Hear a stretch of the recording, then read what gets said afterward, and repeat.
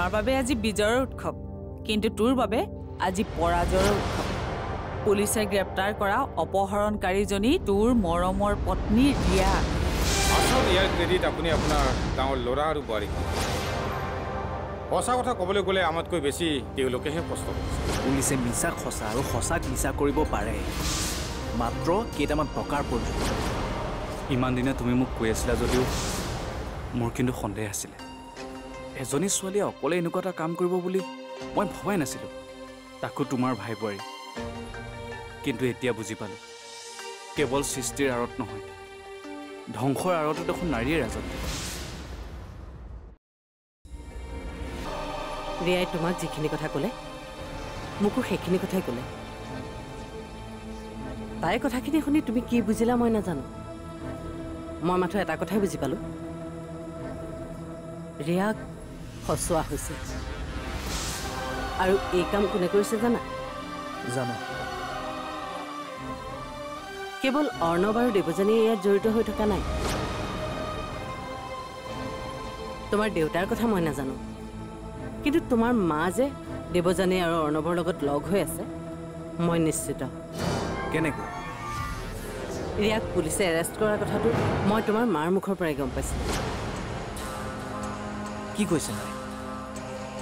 মায়ে মোক ফোন কৰি কৈছিল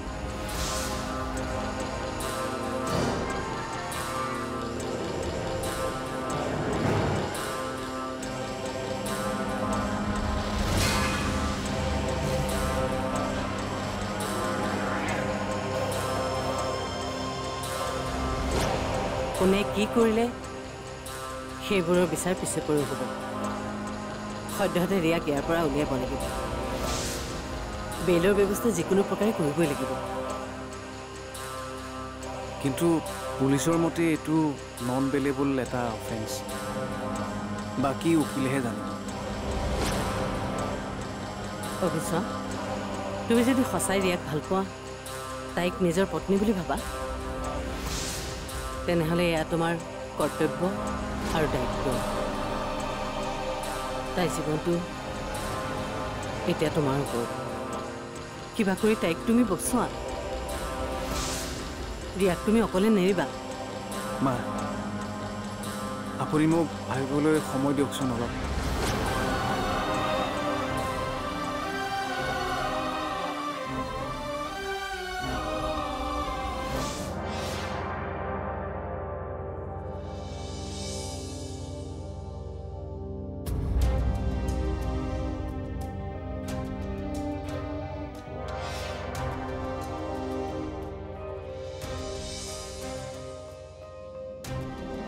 মা, অভিদা এতিয়ালৈকে অহাই নাই। তাকে ফোন কৰি আছো, সি ফোনটোও ধৰা নাই। থানাতে আছে চাগে। থানাত? তাৰ মানে অভিদাই এতিয়াও সেইজনীৰ বাবে তাৰ মন মগজুৰ পৰা ৰিয়াক আঁতৰাই পঠোৱা ইমান সহজ নহ'ব। তাইক পুলিচে এৰেষ্ট কৰাৰ পিছতো সি মানি ল'ব পৰা নাই যে তাই দোষী। কি আচৰিত কথা। ৰবা, অভিদাক আহিবলৈ দিয়া। এইবাৰ মই অভিদাক ঠিকছে ধৰিম। লাভ নাই মিকু, সি এতিয়া কেৱল ৰিয়াৰ বাবেহে জীয়াই আছে। ভাবিছিলোঁ তাইৰ আচল ৰূপটো ধৰা পৰিলে সি পুনৰ আগৰ মৰমৰ অভিটো হৈ ঘূৰি আহিব। কিন্তু যেতিয়া মই তাক ৰিয়া ধৰা পৰা কথাটো জনালোঁ, তাৰ ব্যৱহাৰতে মই বুজিলোঁ ইয়াক ৰিয়াই ভালকৈ গিলি পেলালে। তোমাক যে পুলিচে সুশৰীৰে উদ্ধাৰ কৰিলে, এই কথাটোত তাৰ কোনো গুৰুত্বই নাই। তাৰ গুৰুত্ব কেৱল ৰিয়াৰ ওপৰত। তাৰ এটাই কথা, ৰিয়াই এনেকুৱা কৰিব নোৱাৰে। এইটো অভিদা এদিন মোৰ কাৰণে কান্দিছিল, মোক অকলে বাহিৰলৈ যাবলৈ নিদিছিল। আৰু আজি ভাবিলে বহুত দুখ লাগে মোৰ। মা, আমি অভিদাক ডক্তৰৰ ওচৰলৈ লৈ যাম। তেতিয়া অভিদাই কিজানি এজনীক পাহৰিয়ে যায় আৰু আমাক আগৰ নিচিনা মৰম কৰিব। মিকু, ডাক্তৰে সকলো ৰোগ আৰু ৰোগীৰ চিকিৎসা কৰিব পাৰে, কিন্তু অভিদয় ৰোগীৰ কোনো চিকিৎসা নাই। তাৰ মন, চিন্তাধাৰা এই সকলোবোৰ এতিয়া ৰোগীয়া হৈ পৰিল। সি সুস্থ তেতিয়াহে হ'ব যেতিয়া সি নিজৰ চিকিৎসা নিজে কৰিব। তুমি ঠিকেই কৈছা। একমাত্ৰ অভিহে নিজে নিজক সলনি কৰিব পাৰিব, আন কোনেও নোৱাৰে। আচ্ছা বাদ দিয়া, সেইবিলাক চিন্তা বাদ দিয়া তুমি। বহুত হ'ল অভি আৰু ৰিয়াৰ, বহুত নচোৱালে এইবোৰে আমাক। এতিয়াৰ পৰা আমি কেৱল নিজৰ কামত গুৰুত্ব দিব লাগিব। তুমি পঢ়িব আৰু পঢ়াব লাগিব, আৰু মই জীৱনৰ গাড়ীখন চলাই নিব লাগিব। গতিকে এতিয়াৰ পৰা আমি কেৱল নিজৰ কৰ্মৰ কথা পাতিম। কিন্তু ভালদৰে আমি আমাৰ কৰ্ম কৰি যাবলৈ হ'লে আমি আমাৰ সম্পৰ্কবোৰকো গুৰুত্ব দি যাব লাগিব। যেতিয়া এই সম্পৰ্কবোৰে নিজৰ স্থিতি সলায় তেতিয়া সি কৰ্মত প্ৰভাৱ পেলায়। গতিকে কৰ্ম আৰু সম্পৰ্ক আমি একেলগে চলাই লৈ যাব লাগিব। কথাটো বাৰু হয়। আৰে মই কৈছোঁ, গতিকে নহয় পাৰেনে? শুনকচোন, এই ৰিয়াই যে ক'লে তাই আপোনাৰ আৰু মোৰ এতিয়ালৈকে একো বেয়া কৰা নাই বুলি, তেন্তে আপোনাৰ চাৰ্টিফিকেটবোৰ কোনে চুৰ কৰি নিলে আৰু আপোনাক কোনে আক্ৰমণ কৰিছিল? ৰিয়াই ক'লে আৰু তুমি তাইক সঁচা বুলি মানি ল'লা? নহয়, সঁচা বুলি মনা নাই, কিন্তু ইয়াত কোনো কিন্তু চিন্তু নাই। সেইবোৰ আন কোনেও কৰা নাই, আৰু কিয় কৰিব? সেইবোৰ চব ৰিয়াৰ কাম, আৰু সেইটোৱে সত্য।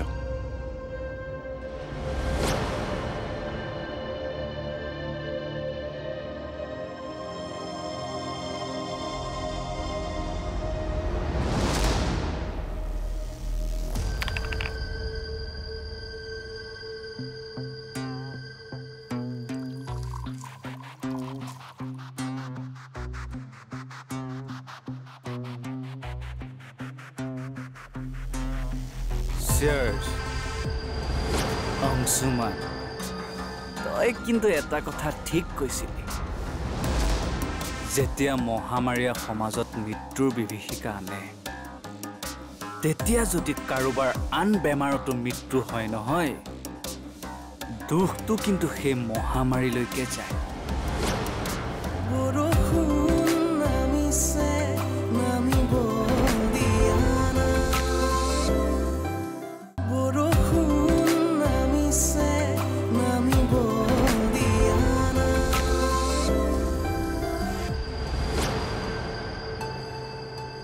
Let's celebrate our victory. এয়া আমাৰ বিজয়ৰ উৎসৱ।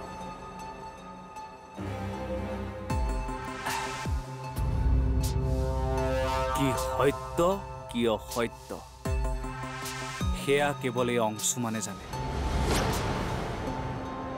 আনে যি জানে সেয়াটো সামান্য, কিন্তু আনে কি কি নাজানে তাৰ কিন্তু সীমা নাই।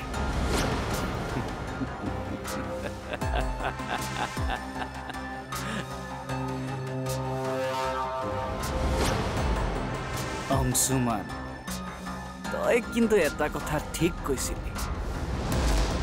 যেতিয়া মহামাৰীয়ে সমাজত মৃত্যুৰ বিভীষিকা আনে, তেতিয়া যদি কাৰোবাৰ আন বেমাৰতো মৃত্যু হয় নহয়, দুখটো কিন্তু সেই মহামাৰীলৈকে যায়। আৰু বৰুৱা পৰিয়ালৰ কাৰণে ৰিয়া চলিহে আছিল এক প্ৰকাৰৰ মহামাৰী, আৰু সেয়া মোৰ কাৰণে আছিল এক প্ৰকাৰৰ সুবৰ্ণ সুযোগ।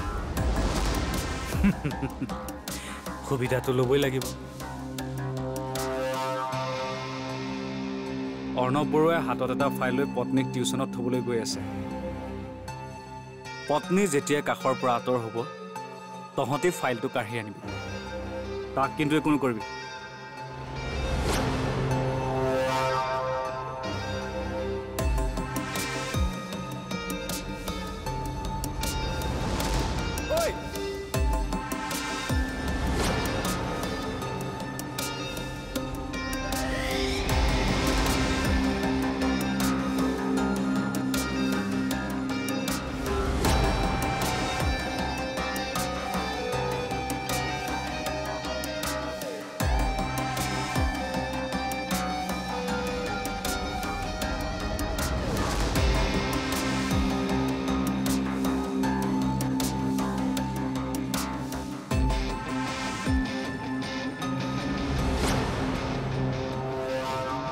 চোৱাচোন অৰ্ণৱ ৰিয়াই এইবোৰ কি কাম কৰিলে তোমাৰ ভৱিষ্যতটো নিজ হাতেৰে জনাই দিম ইমান বেয়া তাই মিছ ৰিয়া চলিহা এইবোৰ কৰিব নাপায়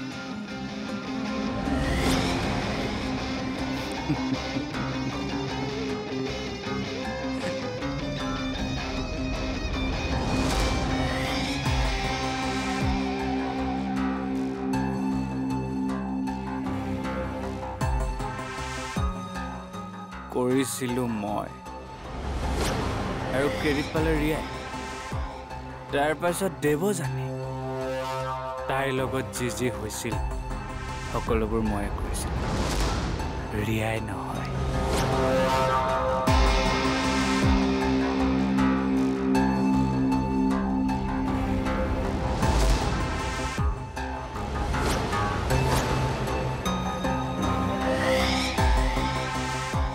কিন্তু পুনৰ ক্ৰেডিট গোজ টু ৰিয়া আৰু ফাইনেলি অৰ্ণৱৰ ওপৰত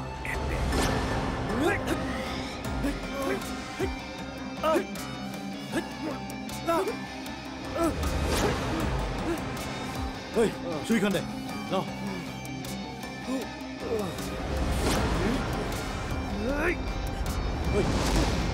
বল বল পলা পলা পলা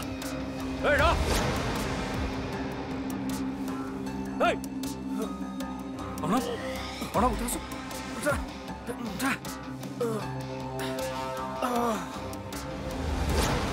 অৰ্ণৱ বেছিকৈ দুখ পালা নেকি আজি তুমি আহি নোপোৱা হ'লে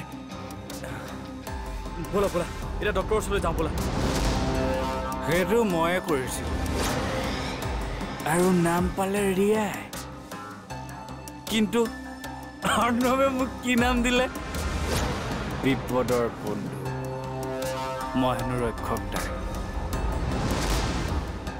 ৰিয়া চলিহাই কেৱল মিকুকহে অপহৰণ কৰিছিল বাকী একো কৰা নাছিল আৰু তাই ভুলটো তাতেই কৰি পেলালে তাই মিকুক অপহৰণ কৰিব নালাগিছিল ফচিল নে এতিয়া তাই বেচেৰি এতিয়া পুলিচৰ জিম্মাত সঁচাই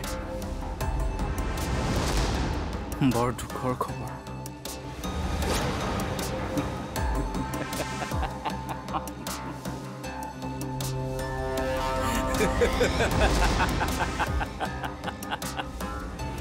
দুই এদিনতে মই তাইক উলিয়াই আনিম যিদিনাই তাইক তই উলিয়াই আনিবি সেইদিনাই তাইক মই গুলিয়াই মাৰিম আৰু মই নিজেও মৰিম এইবোৰ চেণ্টি এতিয়া মোক দি লাভ নাই দেউতা মই মোৰ কাম কৰিমেই কাৰণ মাই Riya is not a criminal criminal হ'ল অৰ্ণৱ দেৱযানী আৰু আপুনি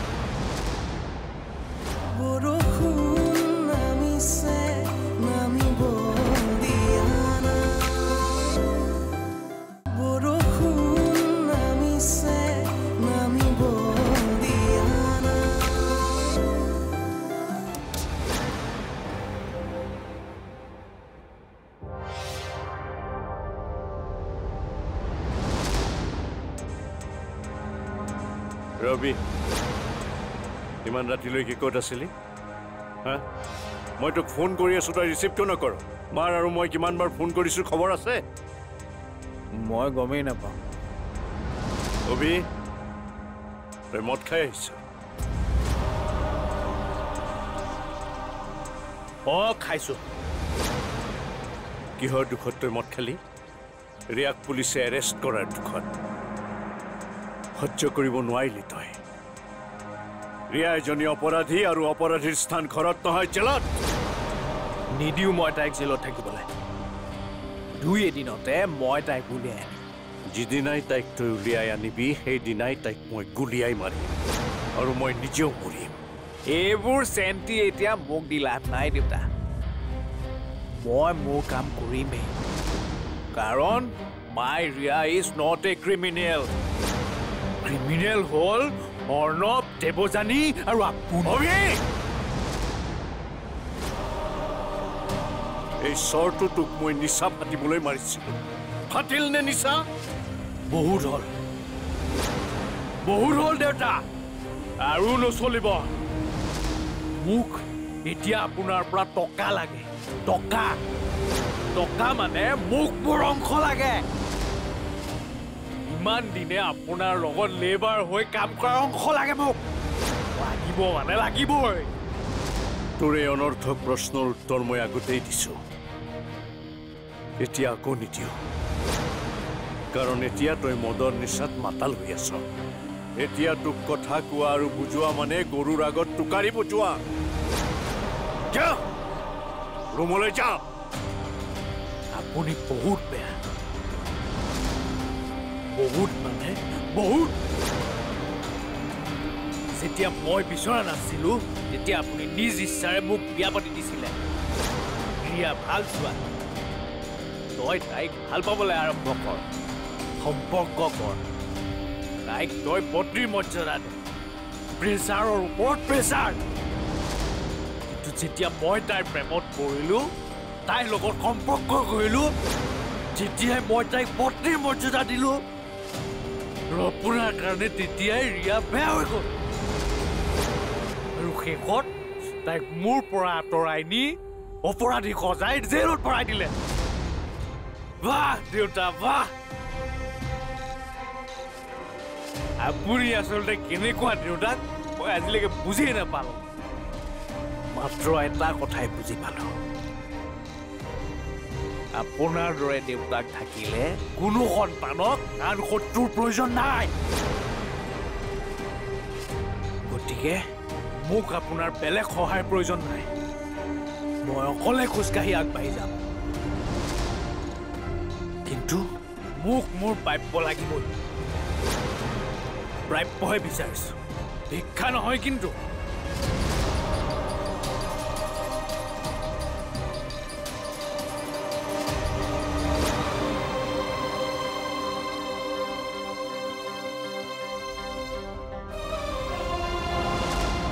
তোৰা